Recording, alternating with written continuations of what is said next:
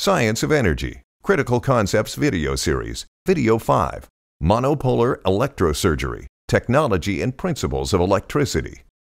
This video will cover monopolar electrosurgery systems, properties of electricity for surgeon control, power density and tissue effects, and electrosurgery waveforms and tissue effects. Monopolar and bipolar devices both use electricity to heat targeted tissue, whereas bipolar devices pass electricity only between the jaws of the device. Monopolar devices pass current through the patient.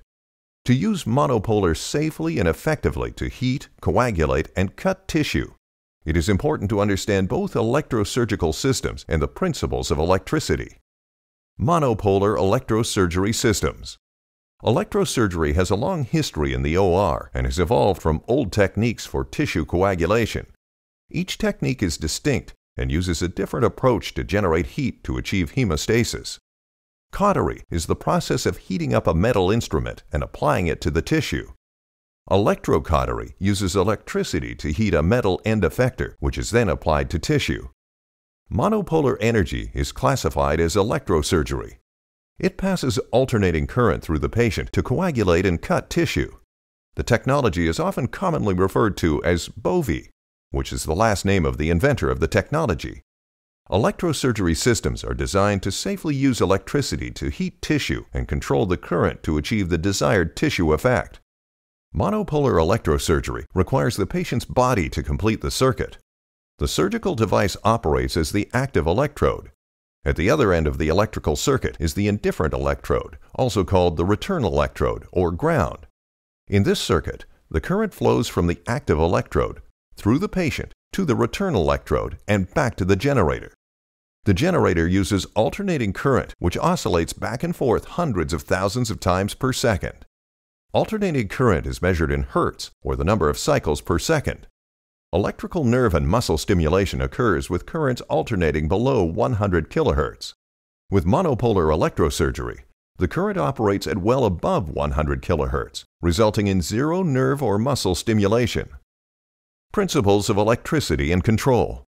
Modern electrosurgery generators use the principles of electricity and balance voltage, power, and the resistance encountered from tissue impedance to deliver the desired tissue effect. If an electrical current is impeded, it will find an alternate, less resistant path to complete the circuit. In electrosurgery, the most common source of tissue resistance is desiccation, or the loss of moisture when heat is applied. Tissue conductivity is proportional to its water and salt content. Blood is the most conductive, and adipose tissue is the least conductive. This explains why different tissue types may require more time and energy to achieve the desired tissue effect. At home, common electric appliances run on variable power and constant voltage. However, standard electrosurgical generators generally deliver constant power and variable voltage to provide controlled tissue effects. Ohm's law defines the basic relationship of the generator's voltage to current and tissue resistance.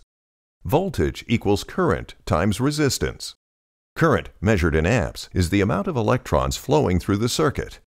To help understand this relationship, think of a car traveling at 60 miles per hour on cruise control. In this metaphor, the engine represents voltage and the desired speed of 60 miles per hour represents current.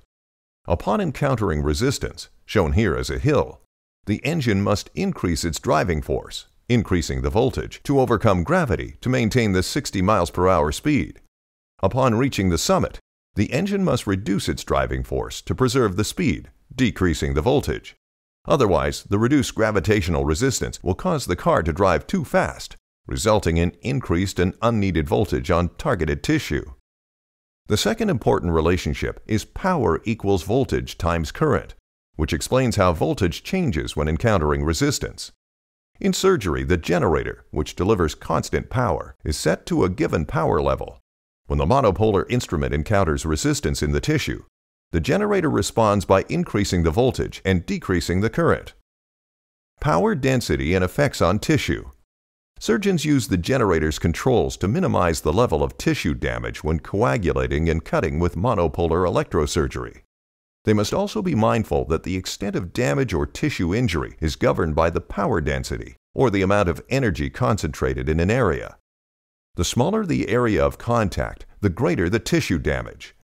Current passing through structures of a small cross-sectional area will also be concentrated and can result in unintended thermal injury.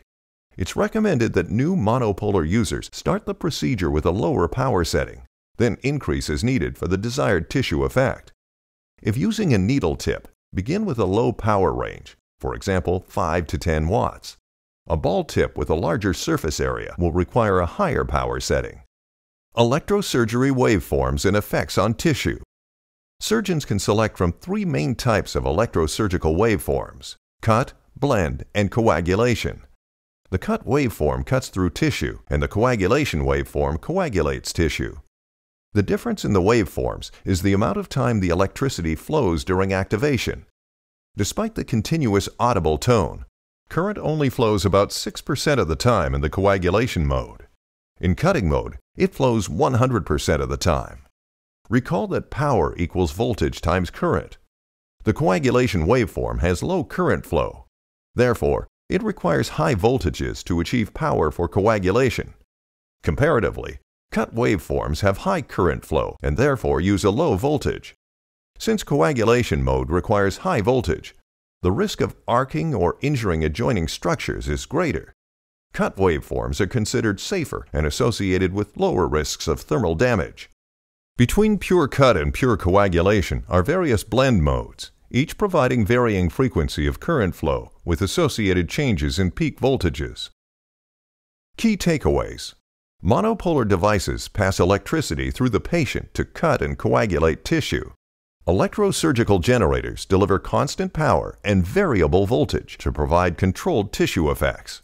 Tissue damage is governed by the power density. The smaller the area of contact, the greater the tissue damage. Monopolar electrosurgery generators provide a multitude of energy waveforms to suit the desired tissue effect. These range from pure cut to coagulation and different blend modes in between. The cut waveform causes the least thermal damage of all waveforms. New users of monopolar should start with a lower power setting, then increase as needed for the desired tissue effect.